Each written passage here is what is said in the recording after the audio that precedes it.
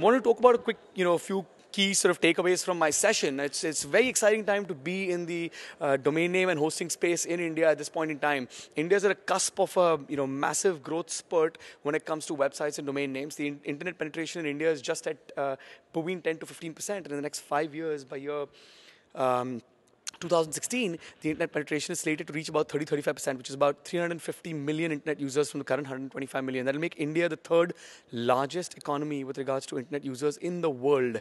That results in an unprecedented opportunity. And in fact, my keynote address sort of covers that. It represents an unprecedented opportunity for web hosting companies, web design companies, and domain registration companies.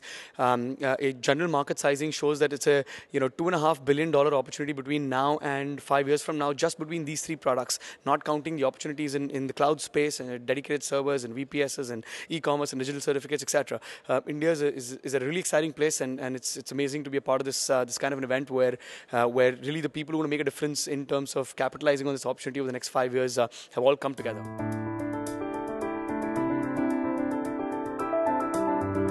Welcome to the ResellerClub Hosting Summit in association with graciously VeriSign, the registry behind .com and .net. As Sridhar said, this event and conference has been in sort of planning stages for a few months now, maybe a little bit more than a few months, and the team has done an outstanding job at gathering everybody out here for some really informative sessions and networking and as sort of the theme says, learn, grow, and profit. One of the important aspects. I mean, I know I've had a bunch of discussions with all the effort is that of the Reseller Club's team, but I've had a bunch of discussions with them about this hosting summit. And one of the things that I really wanted to make sure, just like Sridhar was talking about, we've attended a large number of web hosting conferences and domain registration conferences and whatever not across the globe. And at this conference, one of the things I really wanted to make sure, we want to really make sure, is that you actually not only get an opportunity to network with a lot of people, thousands of people will be coming here, but the sessions themselves carry value in terms of what you will take away, in terms of understanding the Indian market, in terms of understanding the opportunity for web hosting, web design, domain names, and this space in this country. And so we've got some amazing sessions. I'm myself participating in 2 sessions, the keynote right now, and a session later in the day, and I hope to add as much value as I possibly can. And so I'll start off with my presentation, which is about the India story in the next 5 years. And that's really the fun part of this, and that's one of the reasons why we organize this summit, is to sort of talk about and get everybody excited about and get everybody working towards making this story a success between now and 2016. And so, can I actually get the clicker?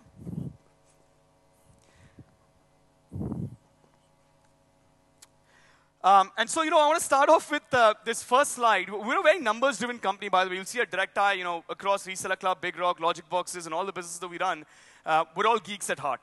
And so we're a very numbers-driven company. We do a lot of statistical analysis on the domain name space in the hosting industry. We also run a website called webhosting.info that many of you guys use and visit. And so one of the analysis, one amongst the many different sort of industry analysis that we perform on a regular basis is this sort of quarterly domains ad analysis we perform internally. And this sort of shows a table of domain names, only GTLDs, so it's ComNet, Org, Biz, Info, all the GTLDs, sold across the world, and I've only picked up a bunch of the countries in the last quarter. I think it was July, August, September, July to September in some sense, right? And so you'll see this sort of shows a ranking in terms of where each country stands and their percentage market share in terms of the number of domain names and therefore number of websites that were sold in each of these countries in exactly the last 3 months. And so obviously the United States is the top of charts, constitutes about 45% of all the domain names, all the GTLDs sold in the entire world, at about 5.5 million domain names that were sold. They were bought by registrants in the US. So the way this analysis works is we actually see what the country of the registrant, the country the owner of the domain name is, right? China is a second at 12% of the global market share at 1.5 million domain names. And by the way, just 4 to 5 years ago, China was nowhere in the map in terms of total number of domain names registered, except if you count the domains they were selling at 1 RMB in .cn. But now you see the significant amount of growth that China has seen starting last year in terms of total domain names registered, right? Then you have UK, Canada, and you'll see not a very pretty picture for all of us sitting out here that India is at sort of the 10th position with a 1.7% market share in all the websites and domain names sold around the world, a mere 211,000 odd domain names sold in that quarter, which is like, you know what, 1 by 22 of the market share in the US. You know, even China is about 6 odd times bigger than us, or 7 odd times bigger than us in terms of number of domain names sold per quarter. And so that's a huge gap. You know, 211,000 to, you know, 1.5 million for China and 5 million for, 5.5 million for the US. And what you see as a gap is what really the true opportunity is, right? And so let's take a look at what do these top countries actually have in common. So if you once again look at that same table, you know, same 5 countries we saw in the first table. Now you take a look at their internet penetration, which is the number of people out of the entire population that are connected to the internet. And you'll see sort of a common theme. Every one of them is somewhere 40% and above in terms of internet penetration in that respective country, except for India. India is at 10.2% internet penetration. So out of the billion plus people that we have, you know, close to about 150 million people are connected to the internet or utilize the internet or use the internet. While in the US, it's about 80 out of every 100 people. In China, it's 40 out of every 100 people. In Canada and UK, it's again 80 out of every 100 people. So you'll see in all these markets, which are the top economies in the world when it comes to websites, the common factor is that they have already reached the peak of their internet penetration. In case of China, they've already reached sort of almost close to half the population in the country. And it sort of starts making sense, right? I mean, think about it. In every country, and we've been doing this analysis, by the way, for the last 9 years across the top 25 countries in the world. So we have a lot of numbers and stats that we can share with you if you're interested. But if you really think about it, it makes sense, right? Which is that if 1 out of every 10 people in the country is connected to the internet, then having a domain name and having a website for my business or my individual presence is not really a necessity. I mean, it's probably something that will help me. It'll probably something that'll grow my business, but it's not a supreme necessity because I'm addressing 1/10 of the population in the country. But the moment you start looking at internet penetration rates of 30, 40, 50%, if out of every 2 people that I meet in the country, if 1 of them is going to be connected to the internet, then clearly having a web presence is no longer a luxury. It's a necessity. I have to have one. Without that, I can't run my business. Without that, I cannot achieve my goals, right? And so you'll see this is a common factor. Whenever a country's, you know, we track these 2 ratios, IPR, which we call Internet Penetration Ratio, and DPR, which we call Domain Penetration Ratio. And we track these numbers very closely for every economy in the world on a quarterly basis. And you'll see the standard trend in every single geo is that IPR is sort of the lead factor, and DPR is the lag factor. So first, the internet penetration of a country grows, and domains are sort of lagging behind for some time. The moment it hits a trigger point of 30, 35%, domain names start to grow fairly rapidly. And when it hits about 40, 45%, you'll see a significant shoot up in terms of domain names and websites. And so that's what I said, you know, a few minutes ago, that what you see as a gap is actually the biggest opportunity that you can potentially realize. So this is sort of the graph of internet users in those 5 countries, right? The red line is the United States at about, I can't read, but about, you know, close to about 250 million, or higher than 275 million internet users. The rest of the graphs are Brazil, Russia, China, etc., UK. And you'll see that one little blue line that sort of, you know, has started peaking up in terms of number of internet users, and that line actually is India. These are the last 5 years, so up till 2012. So from 2007 to 2012, that's the graph of internet users in these, you know, 5 countries. You know, as I said, 10.2% internet penetration in India. And this is the graph in the next 5 years. So if you look at the blue line, which represents India, we're currently at about 150 million internet users, slated to grow to up to about 350 to 400 million internet users by year 2016. And it's important to sort of,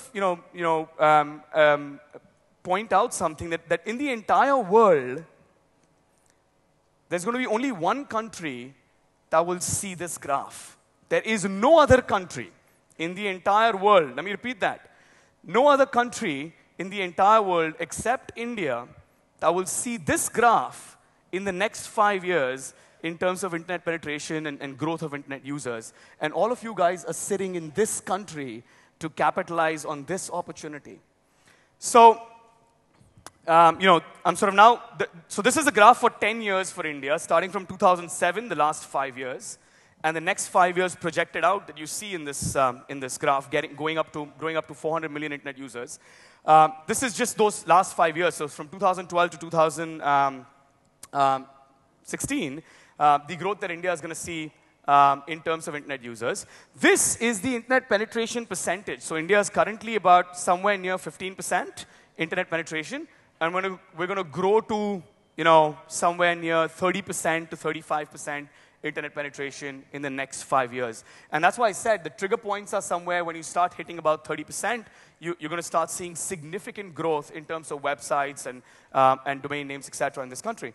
And let's look at another interesting comparison. There is a country outside of India that actually saw the exact same graph in the last 5 years. So this chart actually shows you China's growth in the last 5 years and India's growth in the next 5 years. And you'll see the similarity between the two graphs and can in some sense therefore correlate to the similarity that you will see in terms of potential for domain names and websites and hosting products in this country across the next 5 years, right? So that's the exact same. The red line is India, the blue line is China. China in the last 4 to 5 years and India in the next 4 to 5 years. And so, right now we're at, 211,000 domain names. And China, as I said, at 12% of the global market share, 38% internet penetration, is currently doing about 1.5 million domain names. That's what we expect India to get, slowly but surely building up, or rather rapidly building up between now and 2016. And so this is sort of a rough projection that we've done from our side in terms of the way we see the market, at least in the next 5 years, as far as India is concerned. And forget all the individual numbers, you'll see in 2016 total domains added over and above what we already have is another 6 million domains. And so if you look at Bhavin 2012, where we're right now roughly at around 4 million domains in the country, we're looking to get to 10 million domain names. That's 6 million more additional domains and websites in just the next 5 years. And so what does this mean for the next 5 years? What does it mean in terms of market size for all of you guys sitting out here in terms of an opportunity? So if you look at the various products that all of us out here sell, in terms of domain names, this means this is sort of the sum total number of transactions every year that will take place as far as domain names are concerned. At a rough $10 per domain name in terms of revenue, this translates to a $372 million opportunity for all of us in the next 5 years, just for selling domain names. What does it mean in terms of hosting? So we again do a bunch of analysis again on a quarterly basis that translates sort of how many domain names across the world actually set up a website.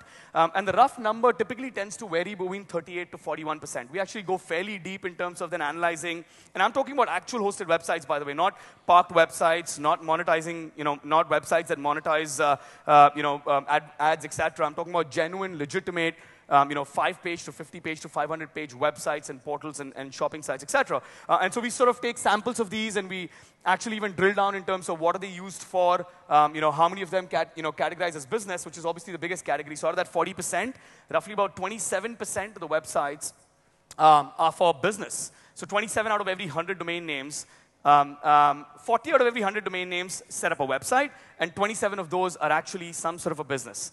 6% individual, and then sort of the categories eventually break down. But when you look at it, each of these 40 websites will need to buy a hosting package, whether it's shared hosting, VPSs, dedicated servers, et cetera, from all of you guys, from all of us. And so if I look at just shared hosting revenue, assuming that all of these websites, all of these 40% websites are just buying a single hosting package each, on the assumption that this hosting package is being sold at around $36 per annum, that translates to a $537 million opportunity for just web hosting.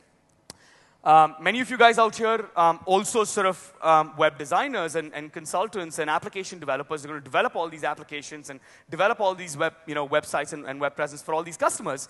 And so again, taking an assumption that these websites that will be designed by all of you guys at roughly around $200 per website, one-time revenue. So I have taken a fairly conservative estimate.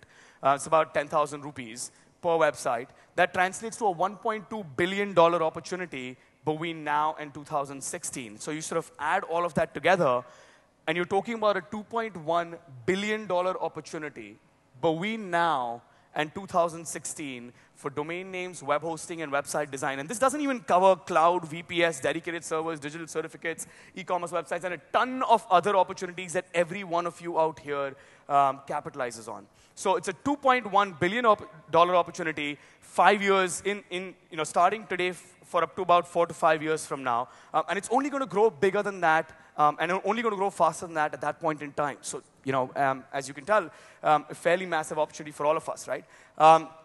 That's sort of the crux of, what I wanted to cover largely in terms of statistics and some information I want to share with you guys in terms of why we're so excited about this market and why we're investing so much behind this market from our side. I'll just quickly shamelessly plug in a few slides about sort of Reseller Club in terms of how we're going to help you guys get there and work with you guys to get there. We've got an amazing suite of products. I'm going to run through these because you can actually stop by at any of our booths and talk to some of these guys and myself. But we have the whole line of products: shared hosting, reseller hosting, VPS hosting, and we're setting up cloud, dedicated, and other products, etc. Geolocated in various different countries. So we've got India, UK, US, soon to set up Germany, Turkey, and other locations globally. Many more TLDs and many more product options. And Reseller Club is always primarily focused on making sure that all of you guys, companies like you, can take a piece of this $2.1 billion pie and make maximum profits while we support you in the back end. We're all, as I said, we're all geeks at heart. We support you in the back end with our technology and our support. We offer sort of a full-fledged website from where you can sell these products to your customers, full-fledged API through which you can integrate your own sites and your own billing, etc. We also offer free payment gateway service to every reseller. We're sort of launching that. It's in beta stage, so that allows you to sort of collect money and revenue from your customers, right? And so that sort of completes my presentation. Once again, I want to sort of talk about. We're really excited about this conference. It's the first time that we've set up a conference in India, and I'm really impressed and amazed, both the team and all of you guys, to see the kind of turnout that we see out here. So once again, a big hand for everybody, including the team at Reseller Club. Asia's largest hosting conference the first time around. We're planning to take this conference to other locations, so we're looking at Reseller Club Hosting Summit in China and Turkey and a couple of other locations. And so that finishes everything. I want to end with also a thanks to our title sponsors, VeriSign, who are responsible and in charge of, the .com and .net space worldwide. And thank you to everybody who's come here.